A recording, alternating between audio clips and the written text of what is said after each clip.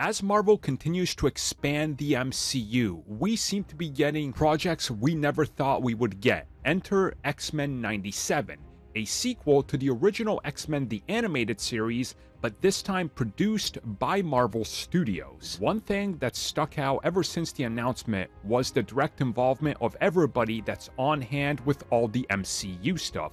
So now one of the people involved with the series addresses the MCU canon status.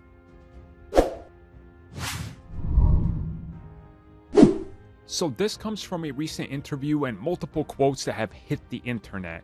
And essentially what's revealed by the man in charge of the project, aka the writing of the project, is the fact that nothing can be revealed right now.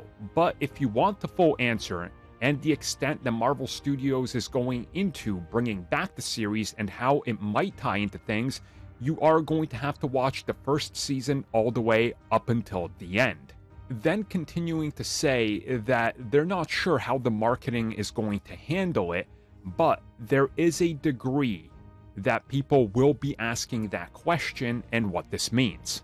Now again, while we don't know anything, I think many people automatically assumed that once Disney announced it's a Marvel Studios property, and they keep saying the multiverse is going to factor into everything, animation, a couple things on the outside like comics that are going to become canon, such as the Captain Carter comic that they seem to be hinting will be full canon to her What If story, and possible other projects.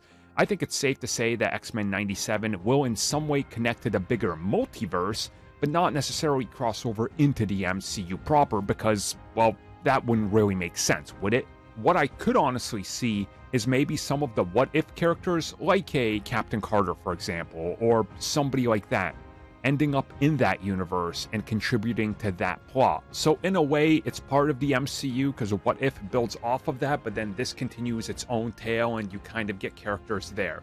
And don't forget, for a while now, we've been hearing that Marvel Studios wants to do animation just like they did the MCU, aka have an entire universe that's interconnected that's all animated.